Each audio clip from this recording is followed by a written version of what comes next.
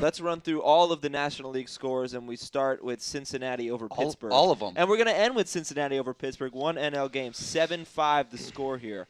Drew Stubbs went 3 for 4 with a home run. He is hitting a little bit better lately. Well, you know what? It's funny what Chris Heisey can do for you. He comes up, doesn't play very much, and then every time Heisey's in the lineup, it's like a powder keg goes off and something good happens. So Drew Stubbs is scratching his head down. I think I better start hitting. Yeah. I'm going to be out of a job. Well, what do you expect going forward? Well, I always thought his stretch at the end of last season with as many homers as he hit was more than he hit in his minor league two previous minor league seasons. So I thought his power wasn't going to be any greater than 10 to 15. But he did homer. He's got 5 now, so that's kind of a pace of 15 to 20. Yeah. That's, I think, a high end. But he needs to get that average up. I think he's like a 275, 280 hitter. But the most important thing is his steals.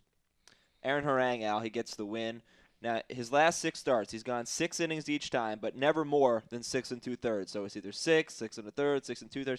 He seems to me like a slightly above average pitcher. I don't know what you think about him. Yeah, I would say actually maybe slightly below average. Okay. And he's a guy I've always considered sort of borderline mixed league, but I'd say this year he's left the border. He's headed south of the border. So, and if you look at this line, for the most part, it's kind of a typical game for him. He gave up 8 hits in that 6 1/3. He's been giving up a lot of hits.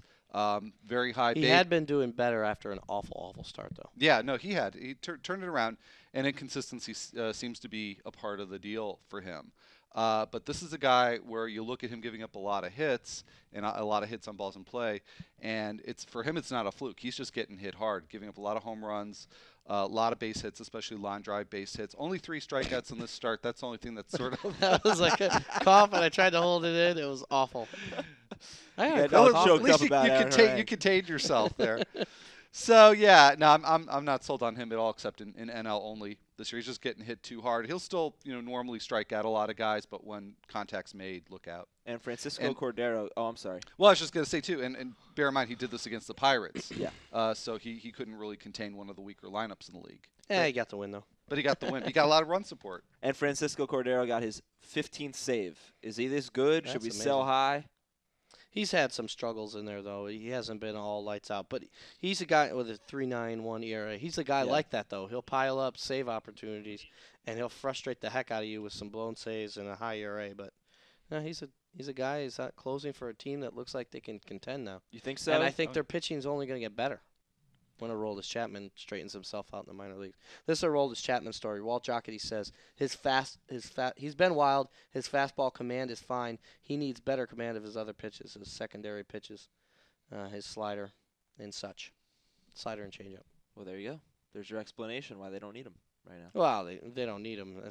They kind of need him. They don't have a fifth starter right now. To the American Matt League. Maloney might be their stopgap. You skipped over Brian Burris. Okay. I wanted to talk Brian Burris. All right. Only because he's so bad that Brad Lincoln should be in the major leagues. Okay. So that it? that's it. Now- Charlie Morton looked like he has an ERA that's right around 9, but Morton has actually strung together. I think 4 of his past 5 starts have been quality starts, even though his ERA is still He's brought down astronomical. from like 12 or 13. Yeah, right. He gave up some 9-run first innings earlier this season. So Brad Lincoln, if he replaces someone, it looks like it'd be Burris. Burris was pretty much just a stopgap anyway.